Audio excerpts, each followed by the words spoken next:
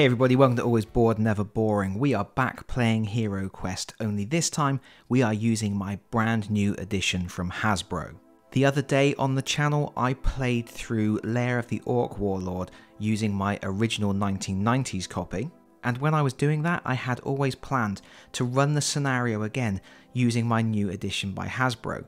The reason being, my original copy uses the European version of the rules, and the Hasbro edition uses the North American rule set. And there are a lot of differences. I'm not going to go into them here. I have done a separate video on my channel talking about most of the major differences between the European and North American rule sets. But yeah, I thought it would be fun to play the Lair of the Orc Warlord scenario a second time, this time using the North American rules. And I will be the first to admit that Lair of the Orc Warlord is not the best scenario I could have picked. The reason being, in this scenario, and I'm mentioning spoilers now, as you would imagine this whole playthrough will be a spoiler, there is only one trap, there are no secret doors, and most of the enemies are orcs and goblins, which play exactly the same in both the European and North American rule sets. Regardless, we are going to press on, and as you can see I have set up the first room in the dungeon. Unlike in the European version of the rules, where the heroes start adjacent to the entry tile, in the North American version of the rules they start on the entry tile, so that is how I have placed them. And before we get right into the game, I'm just going to very quickly mention that in the European rules the heroes do not start with equipment, but in the North American rules they do start with equipment. So here's our barbarian. He has attack 3 dice, defend 2 dice, 8 body and 2 mind, and that stat profile incorporates the bonuses from his starting item, the broadsword. And here is the broadsword. This wide blade gives you an attack strength of 3 combat dice. Then we have the dwarf, attack 2 dice, defend 2 dice, body 7, mind 3. And he starts with the short sword, which gives you an attack strength of 2 combat dice. Next we have the elf, and the elf was gender swapped in the new edition, so we have a female character for a change, and she has attack 2 dice, defend 2 dice, body 6, mind 4. She also starts with the short sword, giving her an attack strength of 2. And for this playthrough she has the set of earth spells. Finally we have our wizard, attack 1 dice, defend 2 dice, body 4, mind 6. And he has the dagger, which gives him an attack strength of 1 combat dice, but he can also throw the dagger, in which case he gets to make 1 ranged attack and then the dagger is lost. And this is an item that was not present in the European version at all. And you may also have noticed there was a difference with the short swords. The short swords in the North American rule set do not allow for diagonal attacks, but in the European version of the rules they do. Finally, of course, I should mention that our wizard gets the other 3 spell sets, that's fire, wind and water. With all of that done, we are ready to begin. Our barbarian goes first, rolling 2d6 for movement, getting a 5. Obviously we're going to walk up to the door, we will open that door. Opening the door is a free action, which means after we have opened the door we can continue moving and we will still get an action as well. Actions are attacking, casting a spell, searching for treasure, searching for traps, or searching for secret doors. And yes, searching for traps and searching for secret doors are 2 separate actions in the North American version. Knock knock, who's inside? We have found 4 goblins having a tea party. Now I should point out 2 things here. First of all, another issue that I had with my original playthrough using my 1990 copy of HeroQuest was that I had to use Hasbro's app in order to run the dungeon for me, and that means as I was exploring the dungeon I was setting out the rooms as they appeared in the North American version of this mission. But in reality there's quite a few differences. Normally the North American versions of the missions have a lot more monsters. For example, in the original European version there are only 2 goblins in this room. The other thing to note is that in the new edition of HeroQuest the board is much bigger, the squares are much bigger, but the furniture is pretty much comparable in size. As a result, it's a little bit less clear in the new version which squares are blocked by furniture. As you can see here, there is a table in the middle of the room, and that is supposed to be blocking all 6 of the central squares, even though it does look like you could quite happily stand on any of those squares.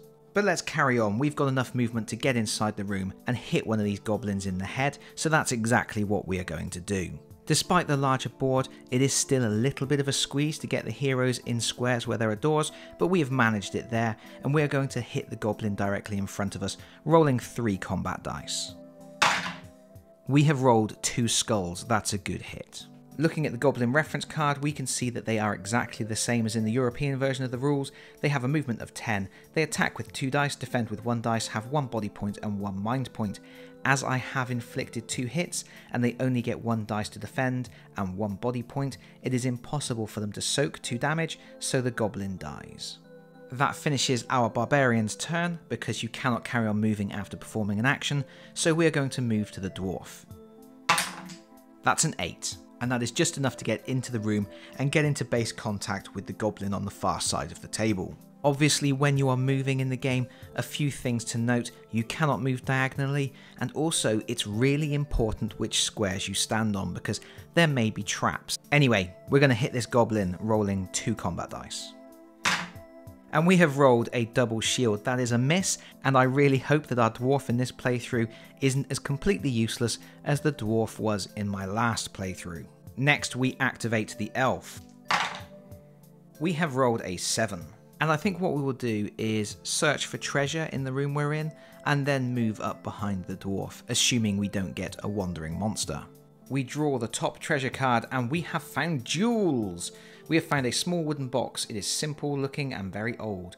Within, you discover that it is lined with velvet and contains very small jewels worth 50 gold coins. Record the money on your character sheet. Do not return this card to the deck. Lovely stuff. Let's move. And finally, we have the Wizard. In the rules, it does state that every hero can search each room once, but I don't play by that rule. I play that once a room has been searched for treasure, that's it. So our Wizard is just going to move into the room with the rest of the heroes and try and be useful next turn. It's a 3. He doesn't even manage to do that. Useless Wizard, obviously too busy reading some scrolls or something. Well, we're out of heroes, so it's time for our Goblins to activate. First of all, we will use the Goblin by the door to attack the Barbarian. We roll 1 skull, forcing the Barbarian to make a save with 2 combat dice. And he does not make the save, so he takes a wound. Next, our second Goblin will attack the Dwarf. He rolls a skull too. But our stout Dwarf defends the attack. And now we're going to do a bit of a shimmy slide. We're going to back away with that Goblin, and then the third Goblin in the room is going to hop over him and make a swing at the Dwarf as well. Because as far as I'm aware, there is nothing stopping monsters passing through squares containing other monsters. So that Goblin moves there to defend the door, and now this Goblin attacks the Dwarf. Rolling another skull, forcing a save. And this time the Dwarf does not make that save, and he takes a wound as well. But that's it for Zargon's turn. We will start with the Barbarian. He is obviously going to attack the Goblin adjacent to him. And remember, 1 skull will force a save for the Goblin, and 2 skulls will kill it outright. We have indeed rolled 2 skulls. It's great to be the Barbarian. Let's roll for movement, see if we can get round adjacent to the other Goblin.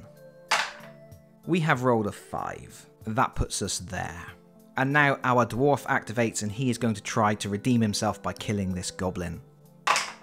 And again he misses. He's just going to back out of the way and let the Elf have a go instead, I think. He's rolled a 10. He's going to go and hide behind the Barbarian. Our Elf takes her turn.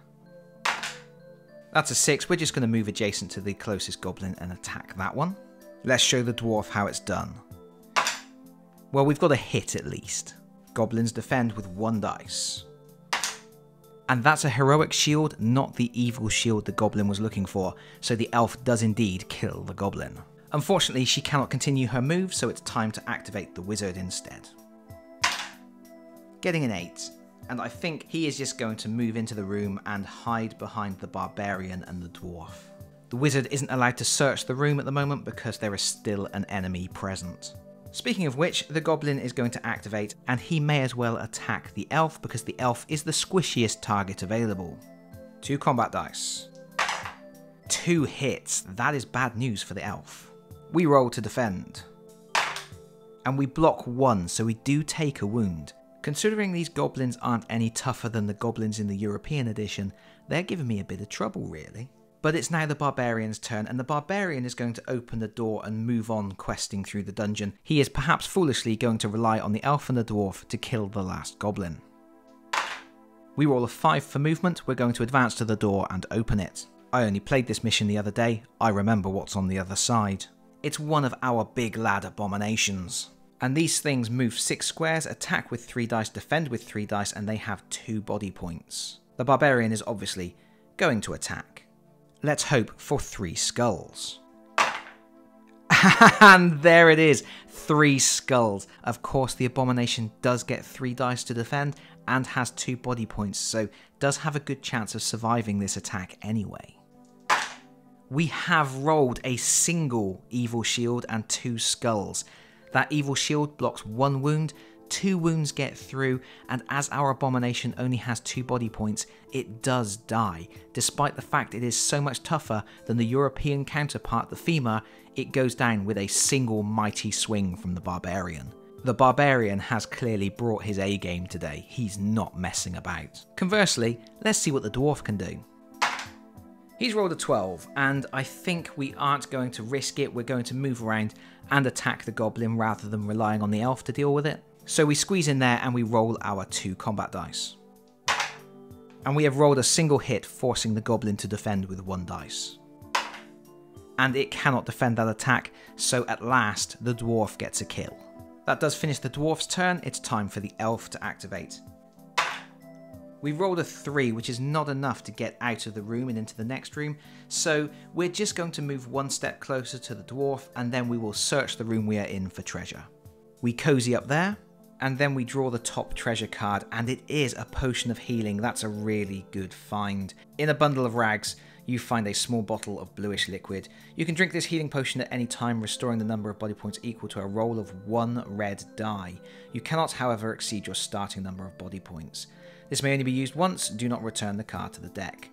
Now our wizard activates.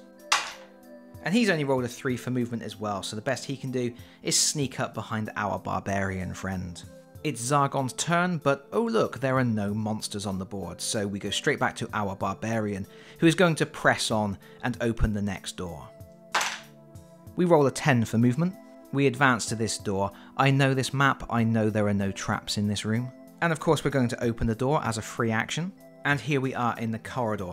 We still have plenty of movement left, so we're actually going to move down to the next door, open that one, and reveal what is beyond there as well. That's cost us 7 movement points so far. And beyond the door, we find 2 orcs. We have enough movement points. We're going to get stuck in. We could stay on the other side of the door, wait for the orcs to come to us, and minimize the amount of attacks we can take each turn, but at the moment we've got a wizard with some healing spells, we found a healing potion, and the barbarian's pretty tough. Hopefully we can kill one of these orcs straight away anyway. Let's tackle the orc directly in front of us. He's got a great big axe. We have rolled a single skull. And if we look at the orc card, we can see they have a movement of 8 squares, they attack with 3 dice, defend with 2 dice, and have a single body point. So, we are going to be rolling 2 dice here, and if we get even 1 black shield, the orc will survive. And it does not. For people who don't know, by the way, the dice distribution is 3 skulls, 2 heroic shields, and 1 evil shield. Our barbarian really is having a fantastic time in the dungeon today. Next, our dwarf will activate. He has rolled an 8, and our dwarf is just going to head into the next room, I think, and search for treasure. We'll stand directly in front of the door because that seems to make the most sense, and then we draw the top treasure card. We have found a small purple flask. You can drink this strange smelling liquid at any time, enabling you to roll 2 extra combat dice the next time you attack. This may only be used once. Do not return this card to the deck.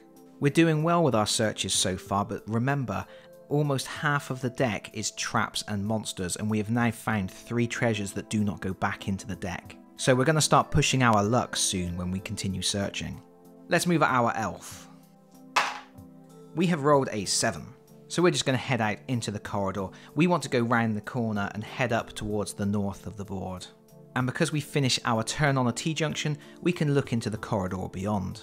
We can see that both ends of the corridor are blocked off with walls, and there is a single door.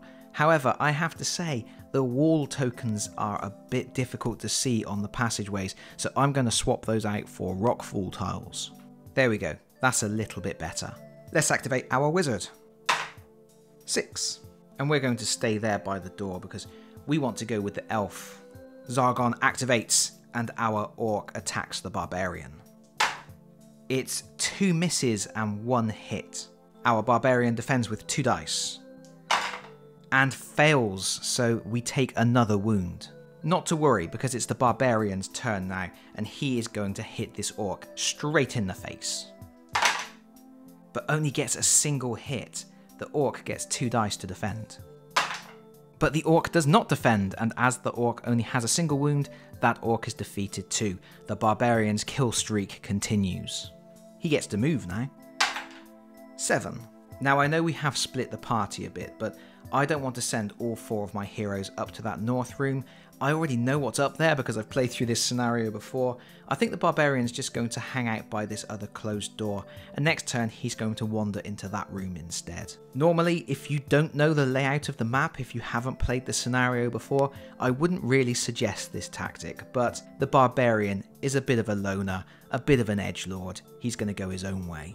And I have to say, the more I use this miniature, the more I really like it. Right, let's get a big roll for the dwarf. 8. We will just move to there. We're going to lend support to the rest of the heroes. And as we haven't done an action, in this situation I would use an action to search for traps. I already know there's no traps in this corridor, but under normal circumstances that's what I would do, because you can't search for treasure in corridors, and also, quite clearly, there are no secret doors here. The elf gets a 9. And we're just going to move to there. We do have enough movement points to reach the door and open it, but as I know there are some nasty beasties on the other side, I want to make sure all of my heroes are prepared for it. What I am going to do is cast Rock Skin. Rock Skin states, this spell may be cast on any one hero, including yourself. That hero may throw 1 extra combat die when defending. The spell is broken when the hero suffers 1 body point of damage. And the elf is going to cast that spell on herself. Let's activate our wizard. That's a 5. Not great. The conga line of heroes advances, and because there are no Zargon enemies to deal with, we go straight to the barbarian's turn. He's going to kick down a door and then kick in some faces. It's a big roll for him. We open the door. The barbarian is delighted to find a couple of cowering goblins. He's going to attack the one closest to the bookcase. Again, I should point out that charging into a room of monsters like this isn't always a great idea because there may be traps, and of course you can't search for traps while there are monsters present, so always be a little bit careful. Think about how the monsters are positioned in the room and whether they look like they might be standing around a pit trap, just to lure you in. We roll 3 dice to attack. Only a single hit, which means the goblin does get to defend. But the goblin does not defend. Once again, our barbarian succeeds in just murder-lating everything he finds. There's no experience points in HeroQuest, but if there was, the barbarian has just hoovered them all up. The dwarf activates. He's rolled a 10, that's plenty to get into the room and start causing trouble. 2 movement points to the door. Knock knock. And we have revealed an orc and another big fish boy. The dwarf is going to chug his potion of strength that he found. That gives him an extra 2 combat dice, so he can charge into that abomination and roll 4 combat dice, hopefully getting plenty of skulls. And by the way, chugging a potion is a free action, so he does get to do it whilst attacking. No whammies. We have rolled 2 skulls. Not bad, but the abomination does get 3 dice to defend and has 2 body points. But it doesn't defend anything. That's a big miss for the abomination. He takes 2 damage and does die. That potion was well spent by the dwarf. And that leaves the elf to mop up the remaining orc. She rolls a 4 for movement, and because she wants to make sure that orc doesn't make a run for it and goes out in the corridor to attack the wizard, she's going to stand in front of the doorway. She rolls 2 dice to attack. 1 hit. The orc defends with 2 dice. And fails to make any saves. My enemies just cannot catch a break with their defense rolls today. And now the heroes have cleared the room out, the wizard can go in and search it for treasure. If he gets a high enough roll, of course. 7. We're just going to stand there and search for treasure, and because there are special notes in the mission book for this particular room, we don't draw a treasure card. Instead, we find whatever the book tells us we've found. And our wizard has found a staff. This long, sturdy wooden staff gives you the attack strength of 1 combat die. Because of its length, the staff enables you to attack diagonally. You may not use a shield when using this weapon.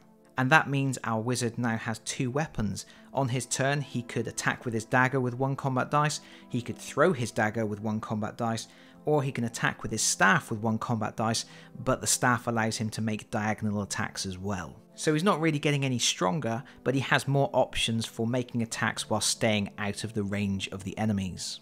Speaking of which, it's time to activate Zargon, and the goblin in the barbarian's room is going to attack. I feel like he might have been better off just running away.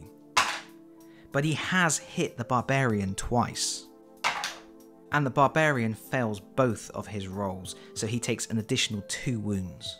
He's down to 4 wounds total. Still, it's his go now, so he's going to do his best to rectify the situation. And he's quite clearly in a mood. He absolutely decimates that goblin. Of course, the barbarian could now move, but he is going to take this opportunity to rest up. He's going to wait where he is so that the others can catch up with him. Let's do some fast travelling with the other heroes. Dwarf gets 8 and goes to there. Elf gets 5 and goes to there. The wizard is going to cast Swift Wind on himself. This spell may be cast on any one hero, including yourself. Its powerful burst of energy enables that hero to roll twice as many red dice as normal the next time they move. So we roll 4 dice for movement. That's an 8, and that's a 5, for a total of 13, which gets us to there, and that finishes our turn, so it's time for the barbarian to activate, and the barbarian is going to search for treasure. And according to the mission book, he finds 24 gold coins and a potion of healing that will restore 4 hit points in the cupboard. Now, he could immediately drink that potion of healing and restore the 4 body points that he has lost so far, but it's generally a better idea to save those potions if you can and use your spells first, because spells will replenish at the start of each adventure, while potions are discarded after use. Anyway, our barbarian, after searching, can move. He is going to move down next to the closed door, but he is not opening it yet. And now the dwarf activates. 6. He can only move 5 of his 6 spaces because the wizard is right there, and you cannot finish your turn on the same square as another hero. The elf rolls 7, and again cannot move the full distance because the wizard is in the way. Let's move him. He's rolled an 11. That's going to be enough to get into the room with the barbarian. And we're going to cast Water of Healing on the barbarian. This spell may be cast on any hero, including yourself. Contact with this revitalizing water restores up to 4 lost body points, which will restore our barbarian to 8. It's now the barbarian's turn. He's still not prepared to go into the next room. I know what's in the next room, and I want to make sure all of the other heroes are with us. So he's just going to wait there. The dwarf rolls an 8, exactly enough to go and stand next to the barbarian. And now we activate the elf. We have rolled a 3. That's not really enough to get us into the adjacent room. So what we're going to do is we're going to cast Pass Through Rock on ourselves. Pass Through Rock can be cast on any one hero, including yourself. That hero may then move through walls on their next move. So we're going to jump straight through the wall to go and hang out with our friends. And now it's the wizard's turn to activate. And I think what we're going to do with the wizard is move right into the corner next to the barbarian. And then we will just cower there waiting for the barbarian to show us what to do, which he's going to do right now. He rolls an 8 for movement, and he's going to open the door. And we have found 3 orcs and an abomination performing the classic pincer tactic. We are definitely going to go and say hi to them. And normally my barbarian would target the femur, but there is a chance he won't kill the femur in one turn, and if he is standing adjacent to the femur, it's very difficult for anybody else to attack it because of the formation they're in, so instead he is going to move and try and take out one of the orcs and minimise the number of attacks we face on Zargon's turn.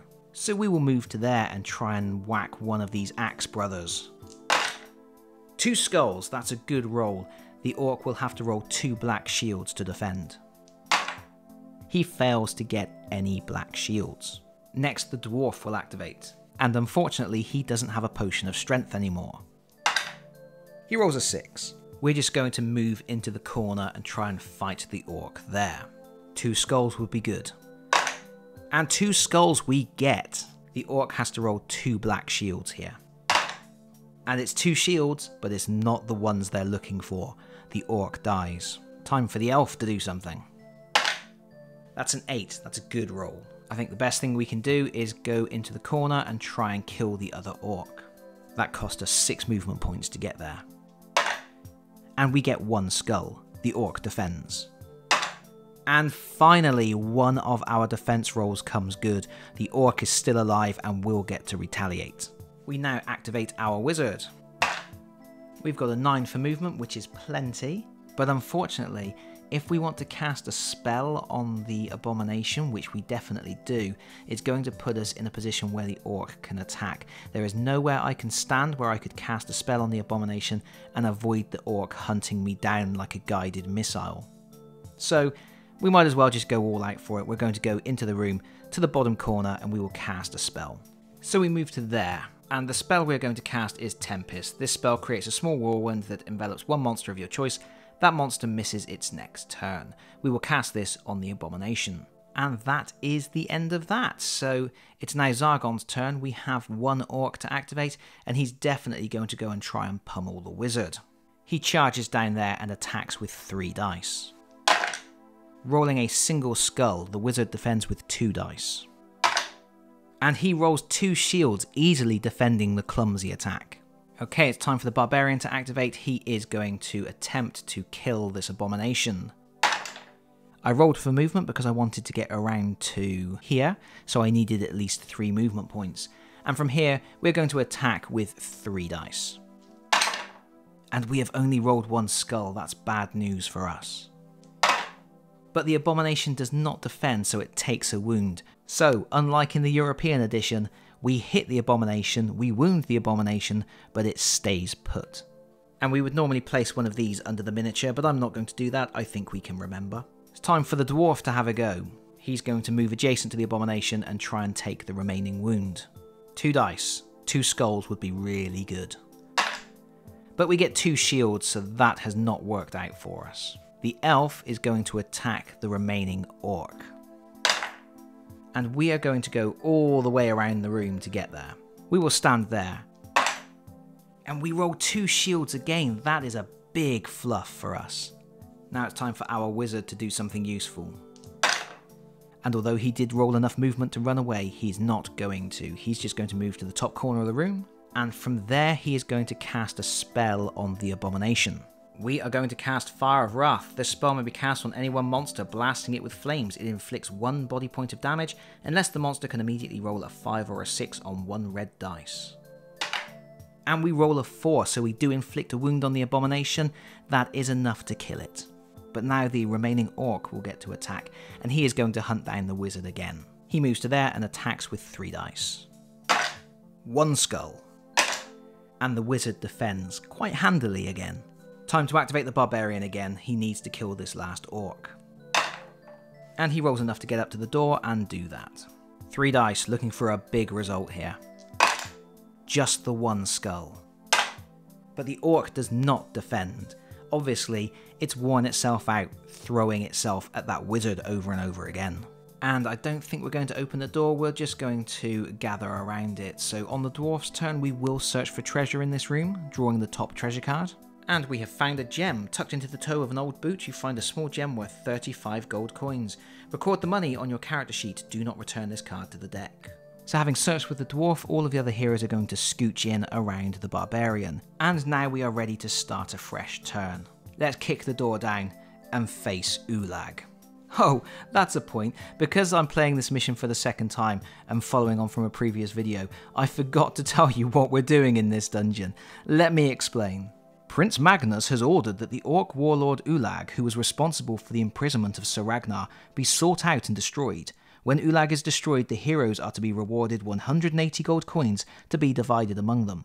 Any treasure found in Ulag's stronghold may be kept by the finder alone. That's a weird stipulation that treasure can only be kept by the person who found it. I don't see how the prince would be able to enforce that. But anyway, we're here to assassinate an orc chieftain. Let's do that. We have rolled 7 for our barbarian, who is going to open the door. Knock knock. We have found Ulag. And although Ulag is a big threat, he does have a big chunky dread warrior there protecting him, and our barbarian is going to focus on that threat first, I think. We move to there and roll 3 dice. 2 skulls. That's not a bad start. Unfortunately, Dread Warriors move 7, attack with 4 dice, defend with 4 dice, and have 3 body points. So regardless of what we roll in defense here, the Dread Warrior will not die. And we defend one of the hits anyway, so our Dread Warrior takes a single wound. Next we activate our Dwarf. And he's rolled a 6, so he's going to move in behind the barbarian and try and kill that cheeky goblin in the corner. 2 dice, 2 skulls would be great. 1 skull, that'll do. And the goblin does not defend. Next up we need to move our elf, and our elf still has rock skin, so she's a bit tough at the moment and is quite happy to take some hits if she needs to. So she's going to move through the door and attack the goblin. And I don't need to roll for movement there because she's only moving 2 spaces, which is the minimum she would move anyway. We've rolled 2 skulls, that's fantastic because a goblin cannot defend against 2 hits. Finally we need to move our wizard, and we have to hope we roll at least a 3 on our movement. And we do, we roll an 8, that's fine. We're going to move into the room and get into the corner so we are completely surrounded by our friends. And now we come to a problem with the wizard, and a bit of a problem that I have with the North American rule set really. In the European version of the rule set, if you are in a room, you have line of sight to everything in that room, regardless of where things are positioned. So in the European version of the game, the wizard would be able to stand in this corner and cast spells. However, in the North American rules, the wizard gets a massive nerf because line of sight is always drawn centre of square to centre of square, and that means standing in that corner there, we only have line of sight to our allies. And that prevents us from casting any offensive magic on Ulag or his bodyguard. Normally, I would say that this true line of sight is probably the better option, but the rooms in HeroQuest are so small, they usually have so much stuff crammed into them, it really does feel like a big nerf on the wizard. It really does feel like the wizard has to really struggle to be in a position where he can cast a spell and still be safe afterwards. Regardless, the spell we are going to cast is Courage, and we're going to cast it on the Barbarian. If we look at the wording, it says this spell may be cast on any one hero including yourself. The next time that hero attacks, they may roll 2 extra combat dice. The spell is broken the moment a monster is no longer in the hero's line of sight. Now that feels like a mishmash of several different versions of this card. First of all, we have the bit that says the next time a hero attacks. That implies this is a one-time buff. The very next time you attack, you get 2 extra combat dice and then the spell is discarded. However, there is also this bit about if there are no monsters in line of sight, which implies that the spell remains in effect until that condition is met. If we look at my original European version of the card, it says this spell may be cast on any one player. That player may then throw 2 extra dice each time he attacks until the spell is broken. The spell is broken when there are no monsters visible to the player. So I think there's a little bit of a cock-up in the wording of the Courage card, and I do think it is supposed to be something that remains in effect until there are no monsters in line of sight. Whatever, I digress. Let's get back to the point. Our Barbarian is now Couraged, and the way I'm going to play it is that that Courage will remain in effect for the rest of this combat, effectively until Ulag and the Dread Warrior are dead. Unfortunately, that does end the hero's turn, and now it is time for the Dread Warrior to activate. He is going to bash the Barbarian with his mace. He rolls 4 dice to attack. Fortunately, he has only rolled 1 skull. The Barbarian defends with 2 dice. But he does not defend, he takes 1 wound. Now I could move the Dread Warrior out of the way and then move Ulag in to attack the Barbarian too, but I think Ulag would rather face off against the Elf, who has less chance of harming him, so we're going to attack the Elf instead. Ulag's attack profile is listed in the Lair of the Orc Warlord scenario as movement 10, attack 4, defend 5, body 2, so we are rolling 4 dice to attack the Elf. And again, it's only 1 hit. The Elf rolls 3 dice to defend because of her rock skin. And she does defend the attack, and because she successfully defended, her rock skin stays in play as well. It's time for our Barbarian to activate. He is now rolling 5 dice against the Dread Warrior. And it's a really bad attack. He only makes 1 hit. And the Dread Warrior defends it. That's really bad news for the Barbarian. Next up we have the Dwarf, and unfortunately because of the way the Dwarf is positioned, he can't do anything at all. He doesn't even have any items that he can use to help. So we're going to go straight to the Elf's turn, and the Elf is going to attack Ulag with 2 dice. And it's 2 hits, that's fantastic. Unfortunately, Ulag defends with 5 combat dice. And he gets 1 shield, he deflects 1 wound, takes 1 wound. Because he has a body value of 2, he is still in the fight, but he only has 1 wound left. And now we activate the wizard. The wizard is going to skip back past the elf so that he is standing on the other side of the doorway. That will give him a diagonal line of sight to Ulag, and that will allow us to cast an offensive spell on him. So we stand there, and I think the spell we should cast is Ball of Flame. Ball of Flame inflicts 2 body points of damage. The monster then rolls 2 red dice. For each 5 or 6, the damage is reduced by 1. Both of those hits get through. Ulag is killed. The wizard is victorious. It is now time for the Dread Warrior to activate, and he may as well pummel the Barbarian again. Really, he would love to get his hands on the wizard, but he just can't. He has hit twice. The Barbarian has to defend well here. And indeed he does. That's a double defense. No damage gets through. But now the Barbarian gets to retaliate because it's the end of Zargon's turn, and the Barbarian is still rolling with courage, so he is rolling 5 dice. And that is more like it. That is 5 skulls. That is huge. The Dread Warrior gets 4 dice to defend, so 1 hit has already gone through. That means he has to now roll 4 black shields or he dies. He defends 1, but another 3 get through. That is a massive hit, and the Dread Warrior is defeated. And that is pretty much it. There is 1 door left to open, and I know that on the other side of it, there is an empty treasure chest with a pit trap in front of it, because obviously I've already played through this scenario. So at this point, I am going to call it a win for the heroes. Normally, you would have to return to the stairwell and get out, but I don't really see the point in playing through those extra turns. There are no monsters left to defeat, we just need to wander out. And now we can take stock of how well we did. Obviously the Barbarian had a really fun time in the dungeon. He did get reduced to 4 hit points at one point, but he was healed back up by the wizard, and he finished the game with 7 hit points. He also found 24 gold pieces and a potion of healing, which he can take on his next adventure. The dwarf had a slightly better time than his European counterpart. He finished the game with 6 hit points, and he found a gem worth 35 gold coins. The elf also did quite well. He took 1 wound, finishing on 5 hit points, but he found jewels worth 50 gold, and he found a healing potion that will restore 1 red dice worth of hit points. Meanwhile, the wizard found a fancy staff that allows him to attack diagonally. And of course, for killing Ulag, the heroes are awarded 180 gold pieces, so they get 45 gold coins each. And there we have it, Lair of the Orc Warlord, Take 2. I appreciate this wasn't dramatically different from my first playthrough of this scenario using the European rules, but it was very nice to see the bigger board with the new terrain elements on it and all of the new miniatures. Of course, nothing is painted at the moment, but that is something that I will get around to. I have an interesting idea for that, or I guess an interesting idea. That will be coming up on the channel at some point. For now, I think I'm going to call it a day. Thank you so much for watching. If you've enjoyed the video, please consider pressing the like button. If you've really enjoyed the video, please consider subscribing if you don't already do so. And hopefully, I will see you all again very soon. Bye bye everyone. Bye bye.